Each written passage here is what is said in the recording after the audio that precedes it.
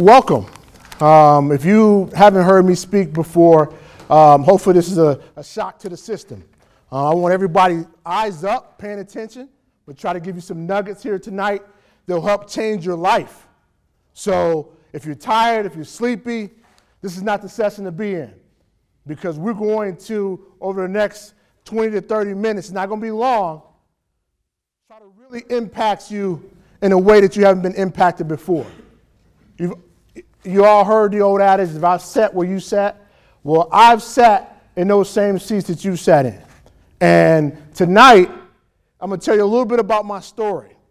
And my story is a classic underdog story. I'm someone that a lot of people gave up on. A lot of people did not believe in. I grew up in public housing. We didn't have a lot of money, didn't have a lot of resources in my neighborhood, and many people counted us out. But there was something inside of me that says, you know what? I cannot quit. I cannot give up. So even when I got to Ferris State University, as he mentioned, I played football here. A lot of people felt like, hey, you know what? He's an athlete.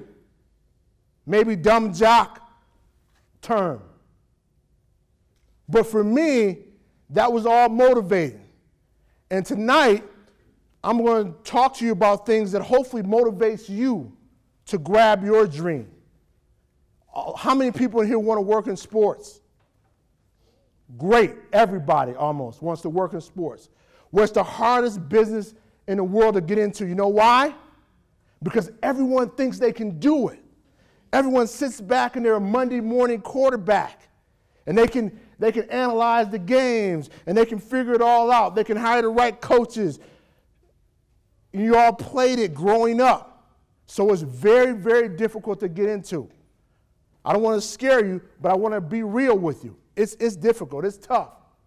And a lot of people in your seats want to be in this business. And there's a small percentage of people who are going to make it. And the reason why there's a small percentage of people who are going to make it is because most people, probably like most of you in this room, are going to try to casually get into sports and casually build that career in sports. And you know what? Casual will not get you there. That's not going to work. So if you're looking to kind of ease into it, you can forget about that. It's not going to happen. So you have to figure out another plan, because like I said, there's thousands of people all over the United States trying to get where you are. So I'm going to go through it here. Again, I'll save questions to the end. The first thing, education. Number one, you're here to get an education. You can't pursue any career or any dream without having that education. Because if you don't have the education, everything you say, ideas, thoughts, is all hot air. It means nothing. When I was here at Ferris State University, my number one priority was to walk across that stage.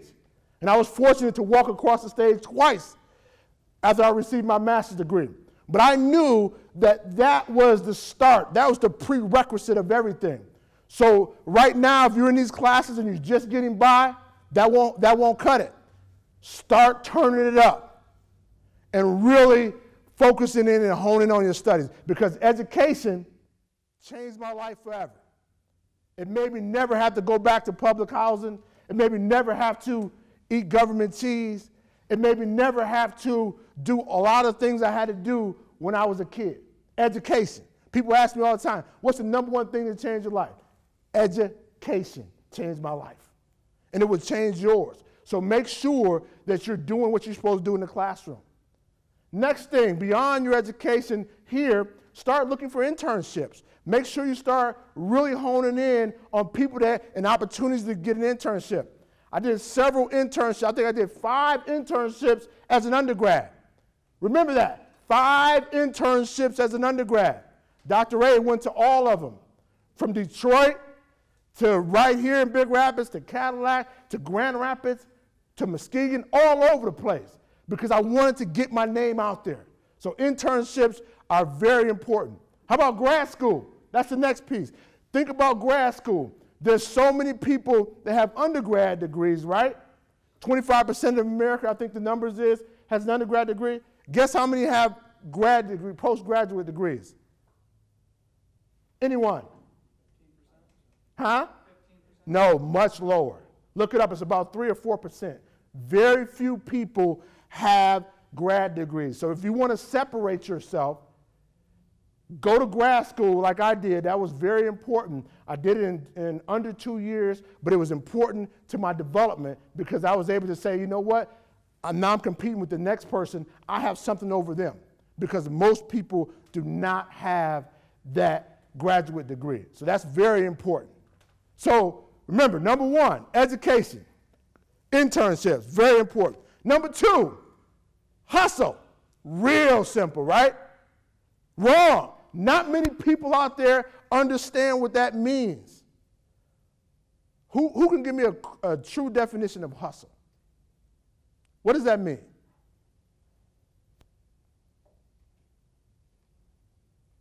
No one knows?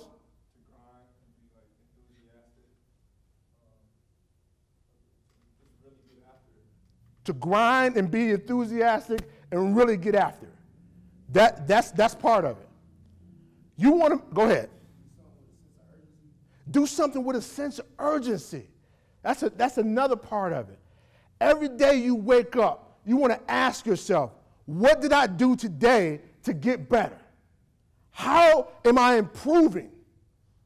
When I wake up, even now, I'm still trying to get better. I'm working like I'm an intern. And I'm the director of the department, but it's important, it's imperative to me to hustle every single day. I'm talking about beat people to the spot. When I was here at Ferris State University, I started a TV show called Between the Lines. At that time, we had no TV shows here to highlight our student athletes in our sports. And we didn't have money to do it. I remember going to Dr. Ray and saying, hey, listen, I want to start this TV show. She told me, you know what? Come up with a plan and come back.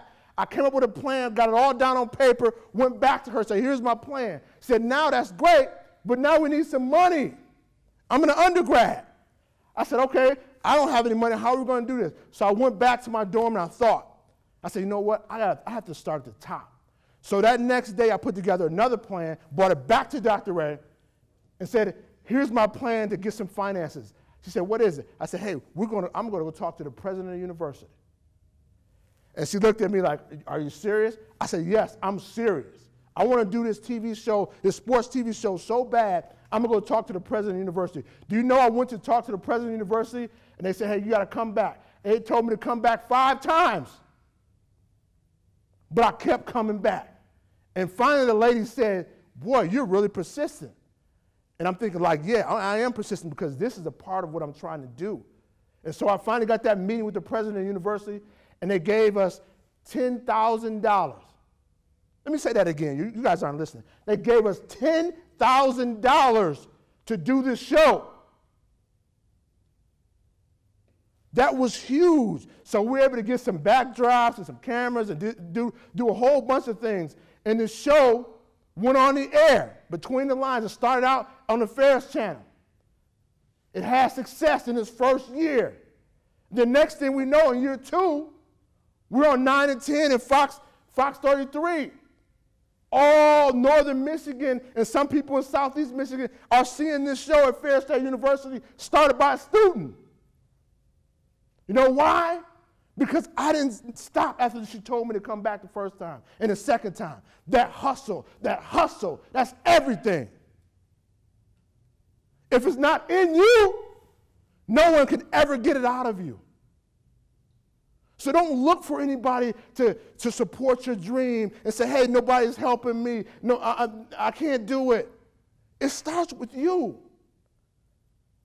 When I came with that idea, I didn't expect, I wanted Dr. Ray to look over the documents to make sure everything looked good, aesthetically. I didn't ask her to write it and come up with the idea and the concept for this show. That was on me. That was my dream. She was just there to support it. In this day and age, I feel like there's too many people out there looking for people to bail them out and looking for somebody to save them. guess what, people? There's nobody going to save you. Nobody's coming to save you. So you better save yourself and hustle and grind every single day. Number 3, building relationships. Very, very important. We must build relationships. And let me get this straight, because a lot of people out there get this really misconstrued. Networking is not building relationships. That doesn't work. Someone come up here real quick. I'm going to demonstrate what people feel like is building relationships. I'm a student. You work at a company. Shake my hand. How you doing? I'm Ira Childress, student at Ferris State University, and you at whatever company. Nice to meet you. Here's my information. Great. Boom. We built a relationship, right? That's networking, right? No. That's what a lot of people think. You know what? This person right here has forgotten all that information as soon as he walks away. It's done. It's gone. That's not real building relationships. Building authentic relationships is, how you doing? Ira Childress, Ferris State University student. Do you have a card, sir, that I can reach out to you, maybe connect with you? Boom, I got his card. You can have a seat. I got his card. Now, next thing I'm going to do once I get his card, I'm going to give him a call. I'm going to call him up and say, hey, remember we met, blah, blah, blah. He's not going to answer the phone because most people don't. And that's okay. I'm going to leave a message. And then after I leave that message, guess what I'm going to do? I'm going to email and say, hey, you know what? I called, left you a message. Here's my information, blah, blah, blah, blah. It's all down there. I'd love to connect at some point. He's still not going to answer that probably. So next, what am I going to do next? I'm going to call his secretary and ask him or her, hey, is there a time I can set up to meet with this individual? I really want to talk to them. They say, what do you want to talk to him about? I say, I want to talk to him about him. I said, I want to talk to him about him. They said, okay, you want to interview him about him? Yes, I want to interview him about his career. My goal one day is to be where he is. So I want to interview him about his career. That's it right there. Now you got him. You know why? Because most people love to tell you about how they got there and their story. So now I get a chance, I finally get that meeting with him, right? And we sit down, and for 30, I say I only need 30 minutes. And for 25 of those 30 minutes, I'm interviewing him, telling him about, he's telling me all about how he got there, his school, everything. Everything's going well, right? And then all of a sudden, that last 2 to 3 minutes, you know what he does? What? He says, tell me about you. Tell me about your story. And then that's when I'm really getting excited. Because then I start telling him about my story. And then he starts to be intrigued about my story. And so now we've developed a little bit of rapport. So in that 30 to 40 minutes, we built that connection. We built that relationship. And after that is the time I'm going to continue to follow up with him and build that network and continue to move forward. As I always say when I come to these things, you need a board of directors. You need a personal board of directors. Who knows what that means? That means you need 5 to 7 people that you know in the industry or surrounding the industry you want to be in that you have relationships with, that you've built relationships with over time, that you can call up. I'll tell you a little story. When I got my job at Oklamas High School, I felt like I was a really good candidate, had a great resume. But I called one of my personal board of directors, a guy named Gregory Kelser. Greg is an analyst on Fox Sports Detroit, does all the Detroit Pistons game. A good friend of mine for like 15, 20 years. Greg went to Michigan State University. You know, who knows where Oklamas High School is? Right next door to Michigan State University, right? So I called Greg. I said, Greg, I need a favor. I need you to make a call for me to Oklamas High School. This is after I interviewed. He called and made the call and talked to the people there. I felt like I interviewed well, but guess what? The call from Greg didn't hurt because they knew him. He had cachet in that area, right? He's one of the people on my board of directors. Relationships, people, is everything. Build them. Authentic ones. Find your X factor. That's very important. In the sports world right now, you have a blueprint of where you're going. A blueprint of how everything is going to work out, right? In your life, in your career. Well, guess what? Once you start down the road, it's going to go like this. And you're going to say, wow, how does that, it didn't work out the way I wanted it to work out. I always wanted to be in sports broadcasting, sports journalism. That's why I took this major. That was very important to me. I loved it. TV, radio, print. I've been fortunate to do all those things. But a bulk of my career, about 10 years of my career in sports, have been in athletic administration. Whether it be at the NCAA national office in Indianapolis, where I spent multiple years, or at Okemos High School, where I've spent multiple years. Athletic administration has been a huge part of my career. Well, my true passion is that, also athletic administration, but it's also sports broadcasting. So when I say find your X factor, what I was able to do was, okay, when I got in athletic administration at Okemos High School and became the athletic director, I started doing lots of things where I can really send out information on our student athletes. I started doing things where I can really promote them, which is great. That's what I love to do. I love to write press releases. I love to promote our student athletes. I love to put stuff on social media about them. It's going to help them, obviously, but it's also my passion to do it. A couple weeks ago, I started a TV show, Inside Okemos Athletics. So the X factor in all of this is my passion for athletics. It could be athletic administration or it could be sports broadcasting. They can go together.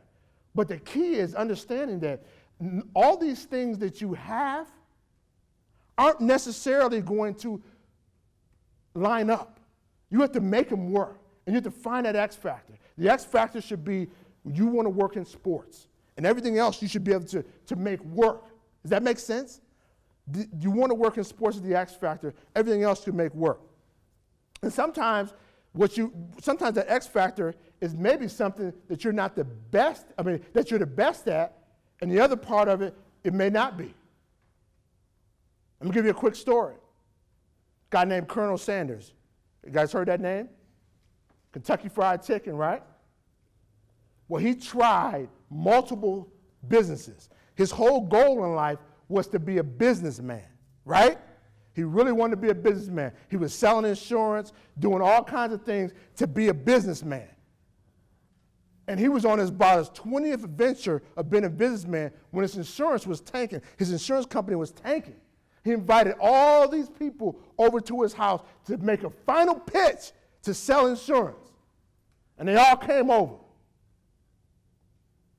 And once they got there, one by one, they all said, you know what? Man, thanks for inviting us. We're not interested in this insurance. So he said, boy, I'm just a failure. I can't figure this out. And the last person said to him, he said, you know what? I'm not interested in this insurance. But boy, the meal and that chicken you made was unbelievable. He made everybody dinner. The chicken was great. So guess what? He took that one person saying that chicken you made was unbelievable and turned that into what? KFC. So now he, in turn, became what? Aha. Does that make sense? So he was thinking wrong. He was thinking like, you know what? I got to do it through insurance. I got to do it through real estate. I got to do all these other things. But his true talent was cooking. But he realized, hey, you know what? I can still, that's my X factor. My X factor is still business. I can turn that into something. And he turned himself into a businessman through that love for cooking and making it work. It didn't go how he wanted to go, and that's how your career is going to go. It's not going to be how you draw it up, but it will be there. The final thing is do more than the job description. Do more than your job description. I was fortunate enough to be in a school district and have a great leadership where I'm given reign to kind of run my own show and do the things that I want to do. And guess what? The majority of the things I do are outside of my job description. Of course, we're going to have the officials there. We're going to have our teams ready. We're going to have student-athlete welfare. We're going to hire good coaches. We're going to manage coaches. We're going to do all the things that an athletic director does, right? That's right. But if you look at all the rest of the things that we do, they're outside the job description. We was able to start an athletic hall of fame. That wasn't in my job description. We were able to get, obviously, new facilities, get a new strength and conditioning center. That was not in my job description. I started a newsletter that we send out to all of our alumni and constituents. That's not in the description. We started this TV show a few weeks ago to promote our student athletes. That's not in our description. We have a strong presence on all social media platforms. That's not in the description. All the things that I really enjoy doing, a lot of them aren't in the job description.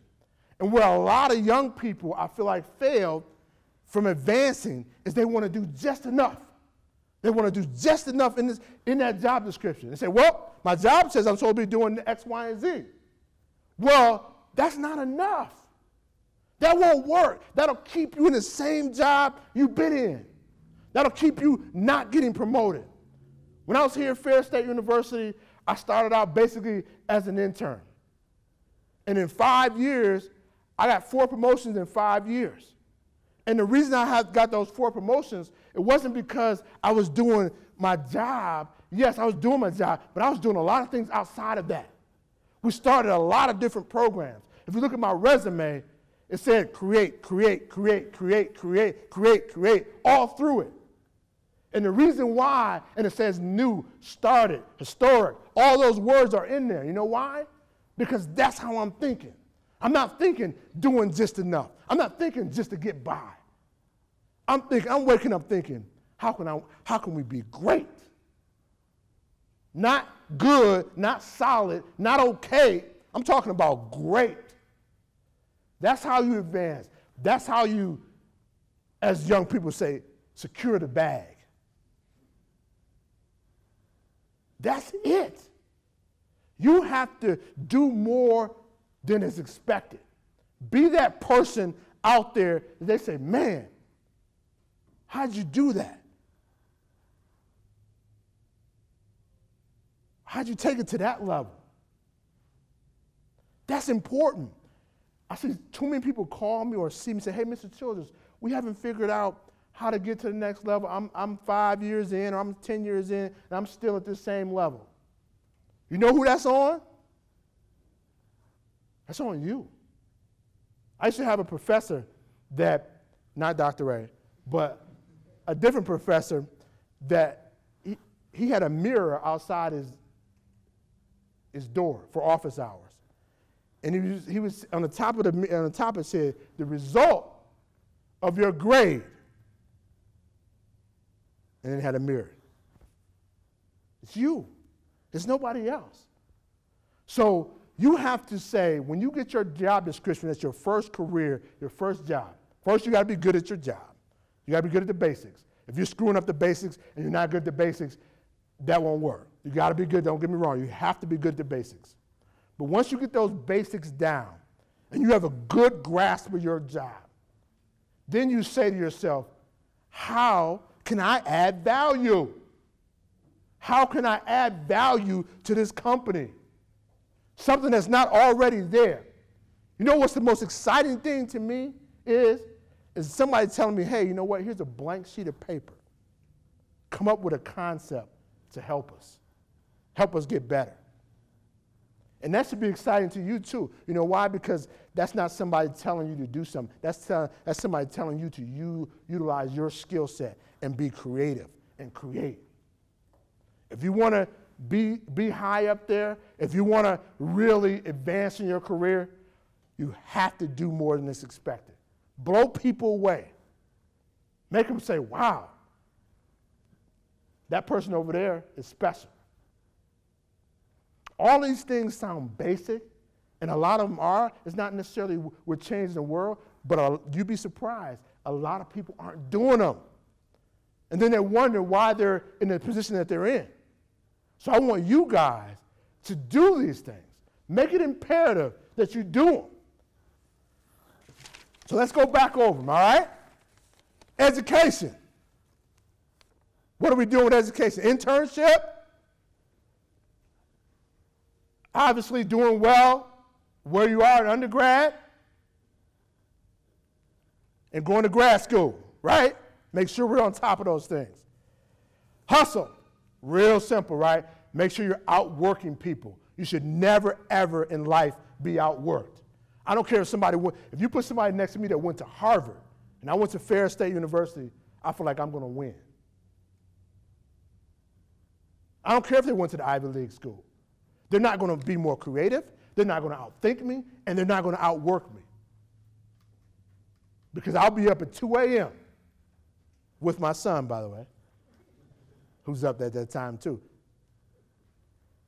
Working, grinding. So hustle, that's very important. Number 3, build relationships, authentic relationships. None of this fake networking stuff. Don't do that. That doesn't work. That'll leave you in the same role you're in. Make sure you're building authentic relationships. That's very important. And master interpersonal communication. Master that. Try to master public speaking. Very important. Remember my first public speaking class? I got up there, I thought I killed it. I got my grade back. Dr. A had this wrong, that wrong. I had red marks all over it. She said, hey, you have some good skills, but you need to work on this. You need to work on that. And I kept working. And I said, hey, is this an A? I think it's an A minus. Is this an A? You know, it was a goal to get that A. And she made you work for that. I don't know if she may have softened up on you guys. I don't know if she makes you work that hard to get the A. She used to make us work hard to get that A. It was very, very difficult. And we had a lot of classmates who were very competitive. So every time we were in our comm courses, we were competing who could get the best grades. We couldn't wait to take those tests. So make sure you're building relationships, number 3. Number 4, find your X factor. Whatever that is, find it. Sometimes it's not necessarily what you love to do, it's what you're best at. So find that X factor. And number 5, do more than your job description. Make sure you're doing more than that's on paper that you're supposed to do. Very important. With that, I think the most important part of this is coming up next. I love answering all your questions on your careers in sports. So with that, we'll open up to questions.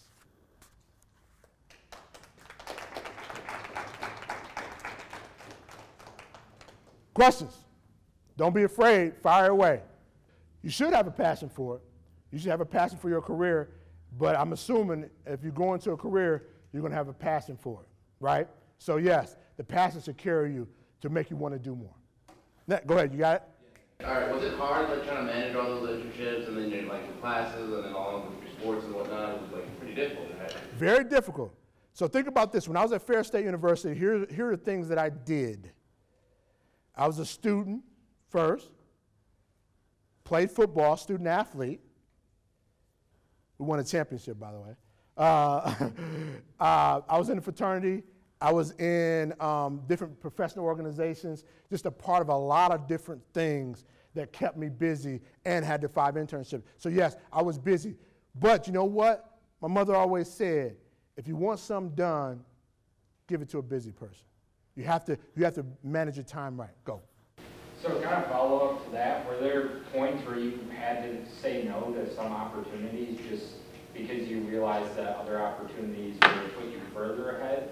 Yes. You know what? I always tell people, and it's hard to do at a young age, it's hard to do, but say no to good for great. Say no to good for great. Because if you get caught up in saying, you know what, this is a good opportunity, but it's not it. Just think about it. And I'll take you guys back. There was a guy named Bill Gates, right? Everybody heard of Bill Gates? Pretty popular guy. Well, way back in the day, late 70s, early 80s, Apple came to Bill Gates and said, hey, we know you went to Harvard, you dropped out of Harvard, you got all these great ideas and great concepts. We're going to bring you on. We're going to pay you 6, and we'll eventually get you to 7 figures to come work for us and build hard drives, right? Big thing. And he thought, man, his parents said, oh, you got to take this. This is unbelievable. You're going to get that kind of money, and you didn't even graduate from college? This is great. But you know what Bill Gates did? He said, you know what, Apple? Thanks, but I'm not interested in that. And that's a lot of money to turn down. But you know why he wasn't interested in it? Because he knew his dream, what he had was great. It wasn't about building hard drives. In his mind, he said, you know what? I'm going to build software. So you got to come to me to get the software. And everybody got to come to me. I don't need to be over here isolated with one thing. You got to come to me and get the software. And then Apple and everybody else had to come to him and get the software, right? And then he became a billionaire, not somebody making 6 figures. So understand you have to sometimes turn down good for great, to answer your question. Next. Don't be shy. At any point along the way, were you really concerned about money with your jobs? Yeah, money's always a concern. But you know what? For me, it wasn't a big concern because I didn't come from money, so I didn't have money growing up. So I wasn't like going to jump out of the window because I didn't have money. You know, I never did have money. So it was like, oh, this is I'm used to it. Actually, I had more money in college than I did, you know, growing up. So it wasn't, the money part of it didn't really bother me, but it always comes into play. So, but don't let money be your driving force on things, because the dream has to be the number one thing. Your passion has to be the number one thing. Because you know what? The money will be there. If you follow that dream, you follow that passion, the money will come. Dr. Ray's doing all right. How do you balance work life? You work hard, you're busy, you try to take care of everything, but you're also a father. How do you make sure you're actually there for your? Oh, you bet. That's a tough question. I don't know if you ever get that one right. But every day you try to do it. You try to do it. You know, you think about opportunities. Like right now, obviously he's very young, so I take him. You know, we go to events, we do things together. So you just got to try to make it work. You know, but it's something that you don't want to you don't want to sacrifice. You want to try to make both worlds work the best as you can. But you never will be perfect in that area. But it's important. It's going to get more exciting. Yeah, I know. Other questions? Keep them going. Go. I think I find myself pretty busy a lot, and you seem like a pretty busy man. On average, how many hours of sleep do you get? I probably get about 4 hours of sleep a night. So I don't require a lot of sleep, thank goodness. And I never did really require a lot of sleep. I'm running, I'm going, I'm here, I'm there. So I don't require a lot of sleep. But sleep is important. But when you're on the grind, sometimes you don't have time to sleep. You know, you have to go get it.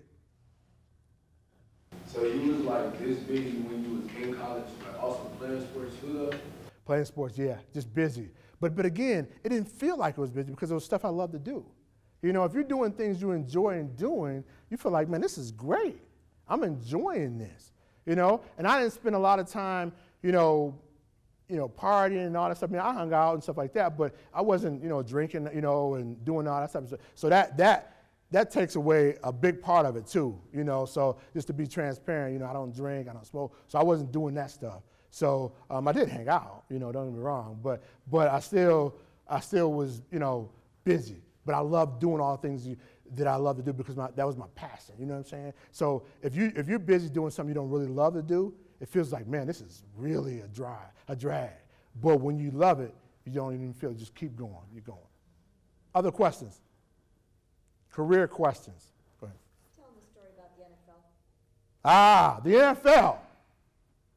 Quick story about the NFL. Ever since I was a little kid, I always wanted to play in the NFL. It was my dream to play in the NFL. I grew up watching great players like Jerry Rice and Deion Sanders and all these guys play the game of football.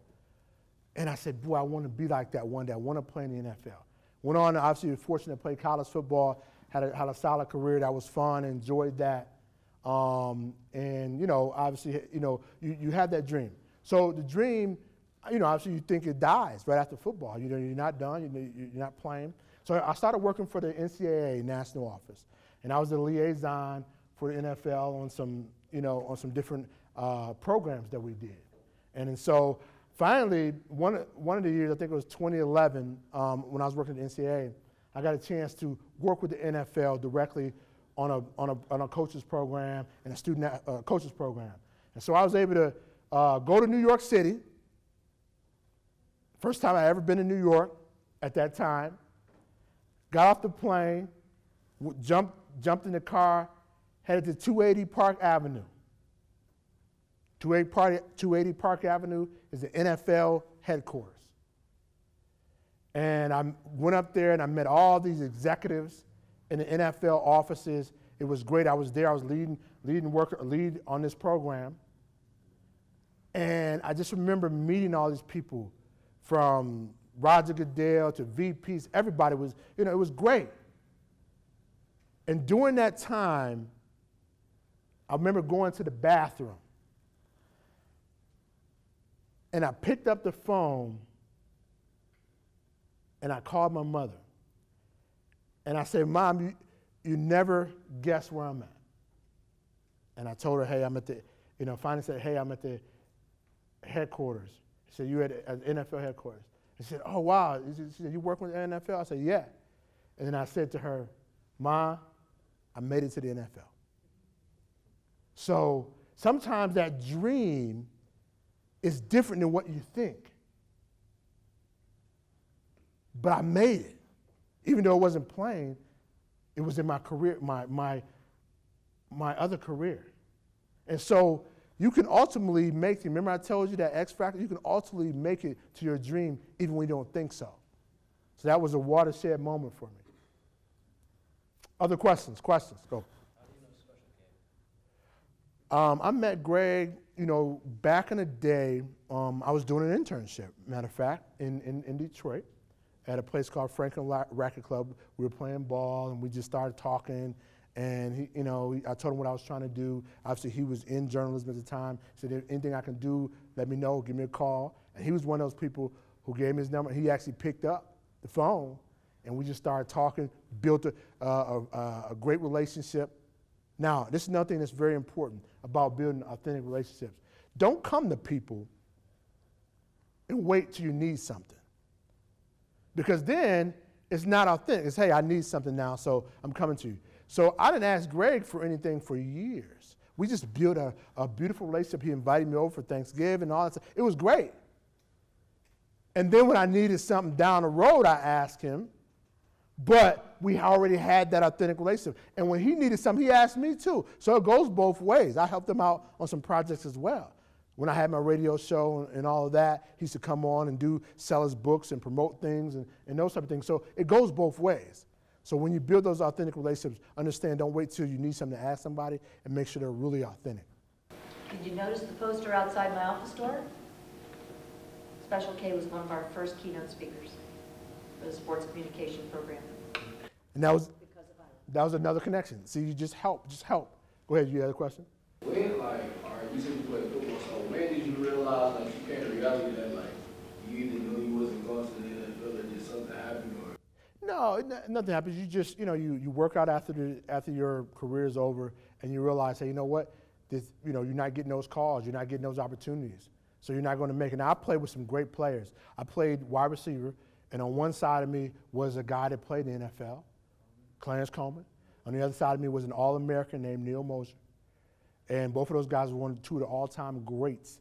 We had an all-time great quarterback, Matt McCarthy, who's in the record books. You know, so I played with some great players. So when I got the ball, I was like, woo, I got the ball. Because these guys were getting double and triple team. They were great. I was a good player. They were great players. And that's the other thing. Don't hang on to dreams that are, you know, dead end. I see people be 4 and 5 years out of school saying, hey, you know what? I'm going to the league. No, you're not going to the league. What you're doing is delaying yourself from getting a career, you're working out. That's great. You're in great shape. But all these other people out here are steady going in their career. And when you try to jump into that career path, guess what? They're way ahead of you. And the game keeps moving on. The game doesn't stop. So if you know, I say chase your dream for a year, maybe 2. I'm talking about athletically because it's an expiration date on that. Eventually, that's going to come to an end. Even if you play 10 years in the NFL, guess what? You're 30 years old, 31. Then what? You don't want to be on that ESPN documentary broke, do you? Other questions? Career questions? Describe for them your internship at Cadillac 910. Internship at 9 and 10 was great because I got a chance. It wasn't the biggest station. It wasn't the biggest television station in the world, but I had a chance to go up there and get really hands-on and do shooting, editing, all kind of video, reporting, just a lot of stuff that I wouldn't have normally got a chance to do. And I thank all the great people up there. I think that Kevin and all those folks are still up there. But that was a great opportunity for me. And I tell people all the time, you don't have to go to a big place. Go somewhere where they're going to love you and let you do the things you want to do. It's just like picking a school when you're an athlete. People say, well, I need to go to a bigger school. No, you need to go where you're wanted, where you're going to be able to do things. And that's what I would advise you when you go to an internship. Go somewhere where you can really, really get hands-on and get involved. Even if it's a smaller place or a smaller station. I was able to get some valuable experience by doing that internship at 9 and 10. It was great. I remember Dr. A came up and she evaluated, and the first thing she said was, hey, this is a great opportunity for you because you got your hands in a lot of different things. And if you'd have started out in Detroit or another big station, you would have been just relegated to 1 or 2 things. So think about that when you guys are doing internships. How many people have their career down where they want to, what path you want to go into? Have you figured out yet what that may be as far as what that may look like? Somewhat? Okay, good. Other career questions? All right, thanks everyone.